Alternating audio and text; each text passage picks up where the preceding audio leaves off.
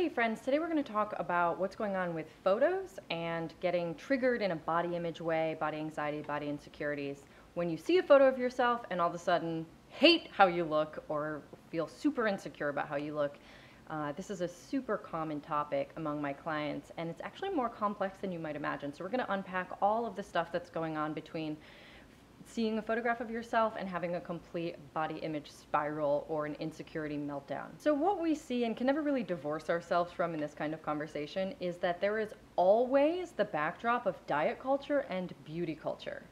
We are never getting too far away from the fact that we have been taught that certain bodies, like thin, conventionally attractive bodies, are worth more respect, celebration, visibility, equal rights, that there is so much attached to the significance of those bodies than the other kinds of bodies that are fat, less conventionally attractive, disabled, any of those things. So we are never getting away from that, and while I'm not going to go too far into that in this video today, it has been talked to death in other people in the body positivity movements and my other content. I just want to mention here and remind you that that is always going to be part of what we see when we see a picture of ourselves, is that we don't look like how we've been taught we're supposed to look, that people in TV, movies, media, marketing, advertising, and now social media, where they have a team of people, a team of lighting, a crew of hair and makeup, all this stuff to look a very specific way, and then we see a photo of ourselves and we don't look that way, and we're always going to feel like we are coming up short.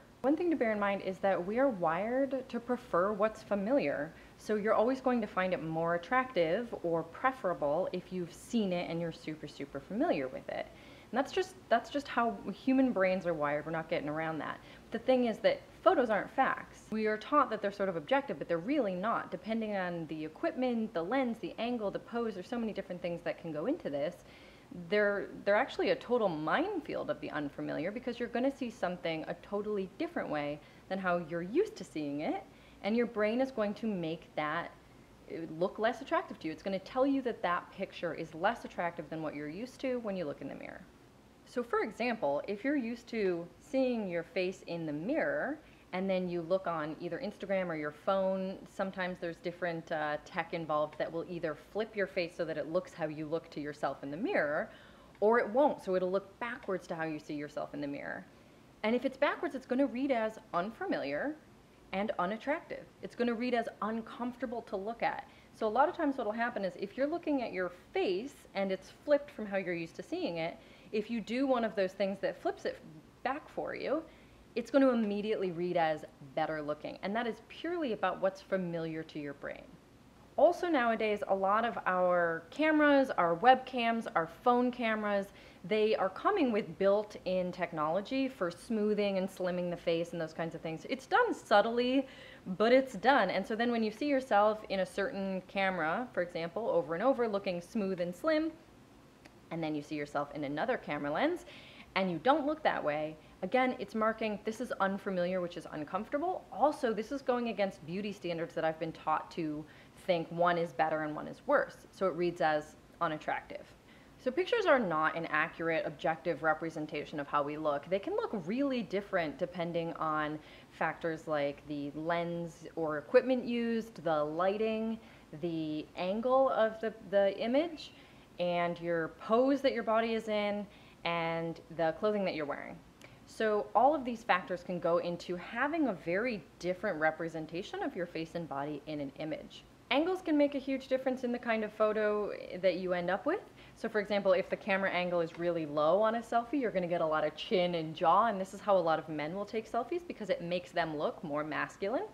Whereas if you take the photo above eye line and you hold it over your head and now it's a high angle, you're going to get big eyes and high cheekbones and a nice defined but dainty looking jaw, and that's going to give you what we now read as a more feminine looking selfie angle. So this is a big difference depending on where you hold your camera for a selfie. The same is true if we're talking about full body shots or professional shots, or a lot of what we see in terms of Instagram influencer type people. They have very specific angles that look good, and they present their bodies in a very specific way based on the angle of the camera. Another factor that's going to change the way that your image, your face and body look in a photo is going to be camera lens. So I recently shared a post side-by-side photos on Instagram of my face from the same spot, and it was done with a wide-angle lens and with a telephoto lens, and honestly, they look like two different people. I was so stunned by this because I had no idea the camera lens could change a person's appearance so dramatically, but this is a really big way that people can manipulate how you look in an image, or at least it can impact how you look in an image. That one has really exaggerated features. The wide angle lens is going to give you a super exaggerated look in terms of facial features. It has almost like that bubble or fisheye look if it's super exaggerated. Or it could make you look really thin and lean, depending on if you're taking full body shots like on the beach and trying to look flattering because you're an Instagram influencer or whatever. And then on the other side, we've got this telephoto lens, which is more of what we normally think of for portraits and look kind of normal, but can also present the body in a sort of wide way that is not actually how we're used to seeing ourselves in the mirror. Another factor in how you look in a photograph is going to be lighting. So depending on where lighting is on your face and body and the quality of that lighting, it's going to make a huge difference in how you look. This is where you see those ring lights, because direct light with no shadows, because you're just getting like a big circle of light on your face. This is what we're often seeing when we look at people on social media who look really, really beautiful. It's often what we're seeing. You can see the little lights in their eyes reflected when they've got a ring light or a halo light. Another way, a super dramatic way of thinking about this is that if you're shot from below, if light is coming up on your face, you might look really spooky. And if light is coming directly down on you, you might have super dark circles and shadows under your eyes and look really kind of haggard. So this is a huge difference in how your face is going to look, whether the light is shot from below, above, or straight on. The same is true of your body, and if that light is soft and diffused, or if it's super harsh and direct, that's going to change how your body looks. Equipment makes a big difference, especially if we're talking about the ones that have sort of built-in smoothing and slimming tech versus not. So depending on what you're actually seeing your image taken in can make a big difference as well. Then we've got clothing, which can make a huge difference. And of course, we know this day to day. We think about certain clothing being flattering, which unfortunately mostly just means thin because diet culture. But what you wear can make your body look different, obviously, same with makeup. What you put on your face can make your face look different. So let's say you're doing contouring on your face, that's going to look different than if you have no makeup on at all. If you're wearing a super tight slimming thing on your body, that's going to look totally different than if you're wearing a baggy, flowy thing. And none of this is good or bad. It's just something to notice that all of that will be captured in an image and has the potential of making you look very different from one photo to the next. We've also got pose, which can make a huge difference in how you look. For example, standing up versus sitting down, or if you're in a super relaxed kind of like, crunched over position versus shoulders thrown back and arched back and really doing that sort of Instagram pose. We see this all the time where people push their hips back on Instagram and they angle themselves out to give them a thigh gap when if they were to just stand normally, they don't have a thigh gap. That's all pose magic. And you can do that with the whole body, you can do that with the face, you can make certain faces so that you look different on camera, and that's all just pose. So it's gonna make a huge difference if you're just like totally relaxed and chillin' and take a photo versus if you're doing a super specific pose and have a photo taken then. Your body and face will look completely different. Hopefully you can see how all of those factors can totally play up existing body image issues.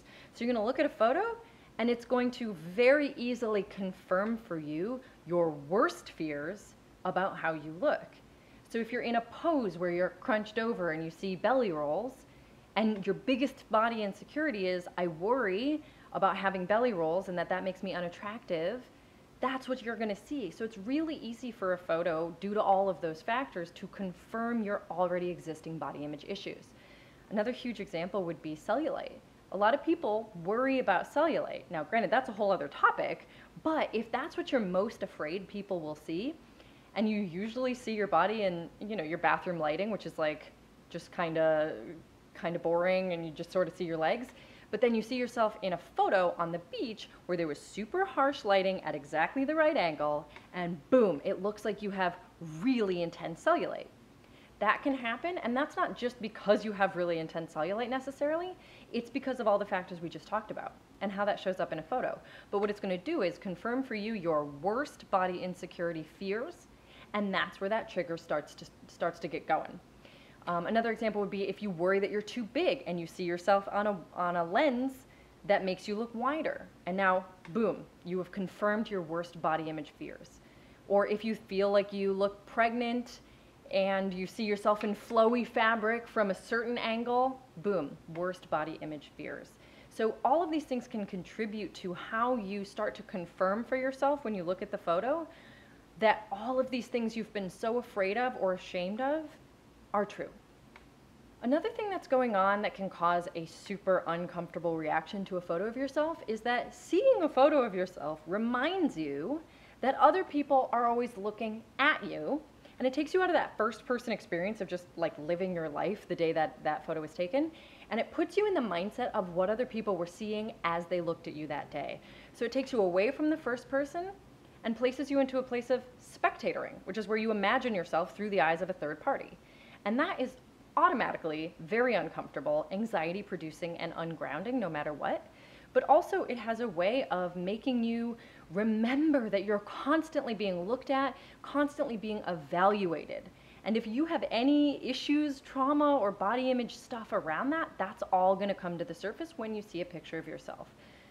For so many women, being looked at means being evaluated, means being torn apart, rejected, failing. There's stuff around that.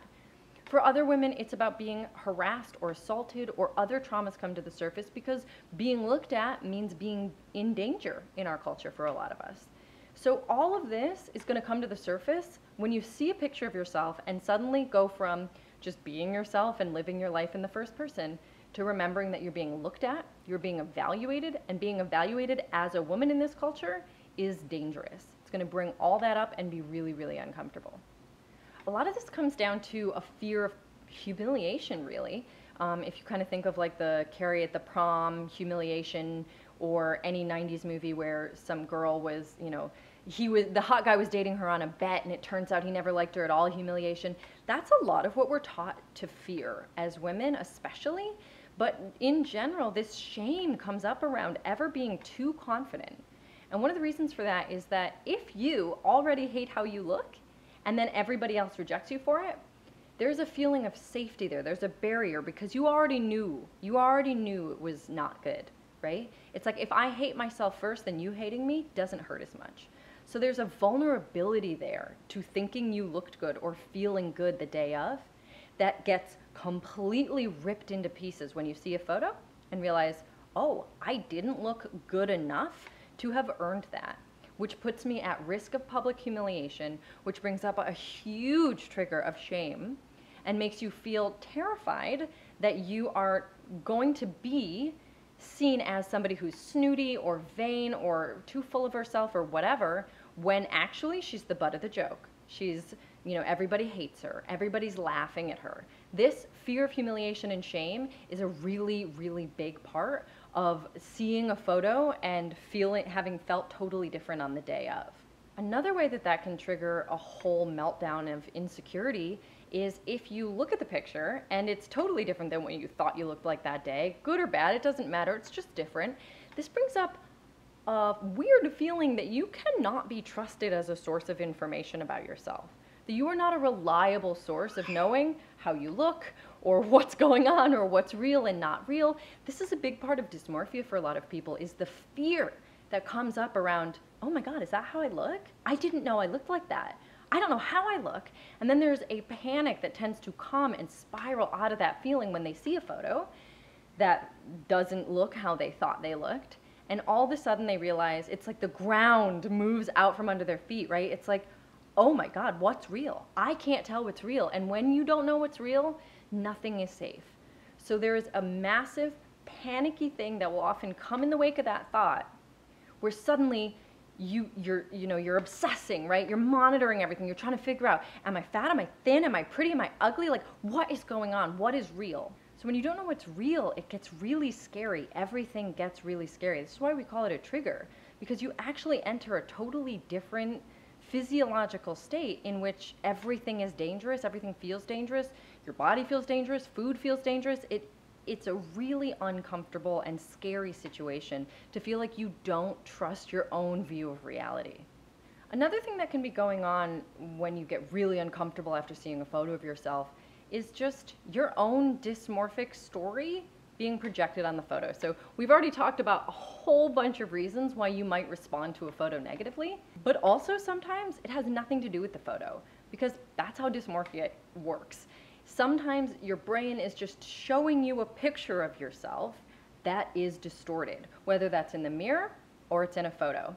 So this is dysmorphia, that's what happens. A lot of times it's because we're feeling really negatively about ourselves. A lot of times it's because we're feeling really vulnerable, or like we're too much, or we're just in a negative state for some unrelated reason, or we're feeling anxious, or whatever's going on, that our brain will literally look at a picture or the mirror version of ourselves and make it look to us as if it's ugly. It will distort things around, twist things up, and make it look ugly.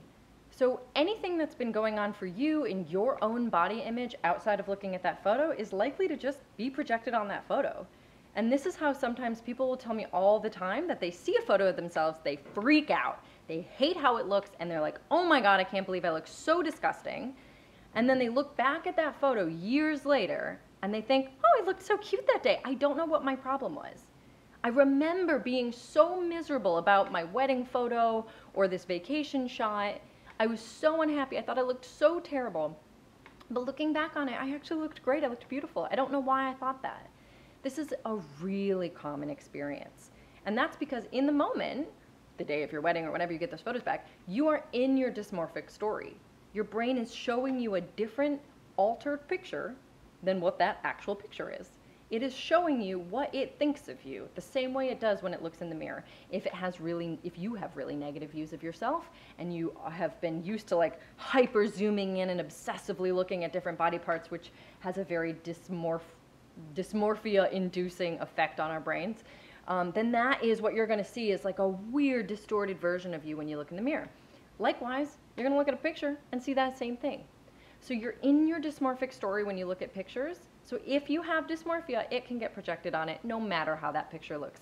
And years later, you might look back and go, I looked so thin and pretty. I don't know what my problem was. And that's because you are no longer in that dysmorphic story. Sometimes it's because your body has changed. Sometimes it's just that perspective and time gives you the space to have that thought. Sometimes it's any number of things that make you able to see after the fact that you looked great. But in the moment, you're in your dysmorphia story. It is important to remember, though, that dysmorphia is kind of our natural state of being humans. So again, there is no objective, totally real way that we look that can be captured in photos. There's also no objective, totally real way that we can be captured through our own eyeballs, because that is not how our eyes and brain work. We are constantly shifting, our brains are constantly shifting the picture that we are shown by our eyes based on how we feel. This is how you can look at your kids, your pets, your friends, your partner, and just think they are the most beautiful in the entire world, and everyone else is kind of just whatever. And then when you're also, you can think your partner is so sexy when you're feeling connected and it's good, and then if they betray you or they do something incredibly hurtful, you can look at them and think that they're disgusting or repulsive, right? You're totally like, ugh. And all of this is because your brain is constantly altering the picture that it shows you of people's faces and bodies based on how you're feeling and what state you're in. So that's just the normal state of being a human person. This is not like always a totally, dysmorphic problem like, oh, you're not seeing reality properly. Sometimes it's just the fact that we're not really wired to see an objective reality to begin with, and how we feel about someone, including ourselves, is always going to inform what we see. So let's take an example. The example is you have a great surf vacation, you feel like a badass, you're learning to surf, you're out there, you feel hot and confident and sexy, and it's awesome. And then you come back and your friend sends you some photos that they took, and you look at those photos of you and boom, body image triggered. You are freaking out. You're thinking to yourself, oh my God, I looked so fat, or I looked so ugly, or I looked so old, or I had no idea that I had so much cellulite, or whatever's coming up for you as you look at those photos. Now you're in a shame spiral. Now you're feeling really afraid and uncomfortable. Whatever's coming up for you is body image triggered by photo, right? So what's going on with that? The first thing is it could be technical. It could be about the lens that was used to take that photo. It could be about the angle, the camera angle, high, low, side, where is it? It could be about the clothing you were wearing or the pose you were in. Were you sitting, slouching? How was your body in that particular photo. It could be about the lighting. Maybe there's harsh lighting coming from one direction that's making you look like you have a lot of cellulite or like you have no chin or whatever's going on, right? Any of these things technically could be what you're responding to.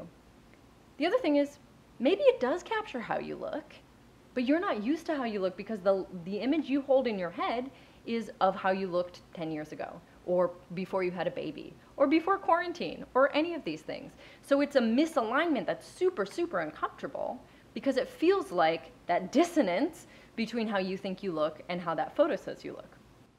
It could also totally just be the story of dysmorphia that you always carry with you and just happens to be projected upon a photo of you. It could also be a reminder that, hey, you're always being looked at. You can never forget you're being looked at. You can never forget you're being evaluated. Oh, but you did forget. That's embarrassing for you, right? It could be a shame spiral coming out of the fact that you forgot for one blissful vacation that people were looking at you, thinking about how you looked, judging you, deciding that you had failed the cultural beauty ideals. It could also be that you just felt sexy and cool, and you looked at these photos and thought, oh, that's not the body of someone who would feel sexy and cool. And now there's just that story interpretation going on of how you interpret some bodies based on diet culture and all of the associations and biases we have about different shapes and sizes of bodies. And you're really wrapped up in the story that you, feeling a certain way, would look different. That's the assumption. Like, if I felt sexy and cool, I bet I looked thin.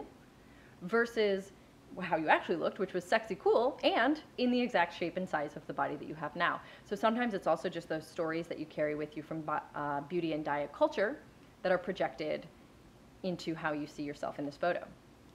Now, the way through all of this stuff is to unpack those stories. This is the work of body neutrality that I do with my clients, learning to unpack the stories, to break down and dismantle the associations you have with looking one way or the other.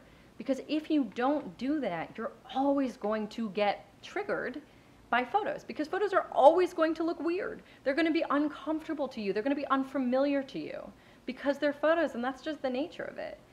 So you have to learn to break down the stories that you associate with, let's say, looking pregnant in a photo, or looking wide in a photo, or if you see a photo of your face from a certain angle and it makes your nose look big, are you uncomfortable about having the nose that you have? That's something that you have to find a way through that stuff in your relationship to yourself and in your relationship to bodies in general, so that if you see a photo where that's the case, you are not completely freaked out. So this is the work of body neutrality, and you can't be neutral with the photos without being neutral with the body. So these things go hand in hand. This is one of those areas that I always tell people, learning to unpack the stories, learning to find body neutrality in your relationship with yourself is going to translate to less photo triggers. That said, photos are also their own triggers, and as we've discussed here today, there can be a lot of different things going on. So you do have to do that unpacking work and figure out how to form a neutral relationship with your face and body, but also recognize that photos are weird, and sometimes you're going to look weird, and that might feel weird to you. So hopefully you've seen here today that there can be a lot of different things going on if you're getting your body image all super triggered based on looking at a photo of yourself. Hopefully you'll be able to kind of walk through and identify yourself. Maybe one of these things lands and something else doesn't land. Explore what's really going on for you and label it clearly so that you're really crystal clear on what's going on and why you're freaking out. Because the more information you have in a moment like that, the less that trigger is going to have power over you. So name it clearly, like, I am responding, I am freaking out because this photo highlights my cellulite due to the lighting and the angle and the pose in a way that makes my brain uncomfortable and, speaks to an existing body image story that I have about what cellulite is and what it means about me.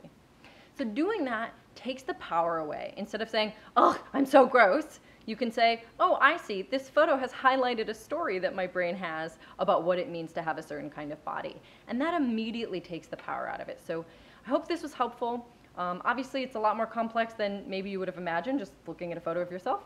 But this is the work of doing body neutrality, is noticing each trigger that you have and unpacking it one by one.